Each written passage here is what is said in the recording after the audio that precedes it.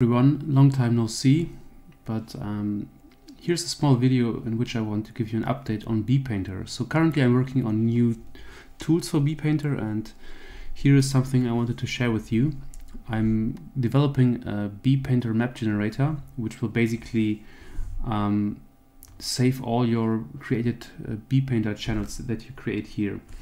And the cool thing is I want to give it a little feature. So for example, you can add a new export channel here and call it, for example, Curvature. And now you select, this is the type BPainter Curvature.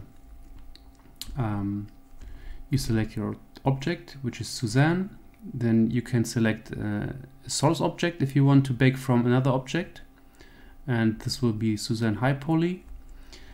And you need to set an export path, or you can say this is internal, and then just press export channels. So once you've pressed it, you see that the baker has created this curvature texture here. And now comes the fun part. So let's say we want to paint our Suzanne and create a new procedural texture here, this noise, for example. Now we will adjust it a little bit, so like that. We will make this fully black and transparent. Okay, now we have this texture, and I have added a few new tools for the mask, layer masking. So let's say we want to create a new mask. We will choose from existing images, choose the curvature here. And now the cool thing is, if you press on that mask here, you will get this pop-up here. And you can, with this color ramp, you can set the contrast for your curvature. And now look at this magic here. You can see that this is only displaying on certain areas we have defined by this curvature and color ramp here.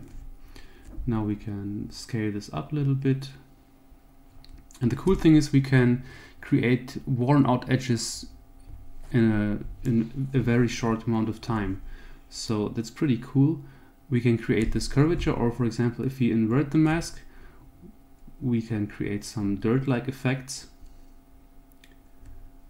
And yeah, so this is some substance-like behavior.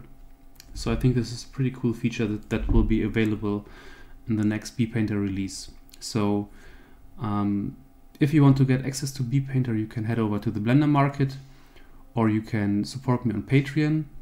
For all $5 Patreon supporters, I will publish a new alpha version very soon, where you can try out all these features here.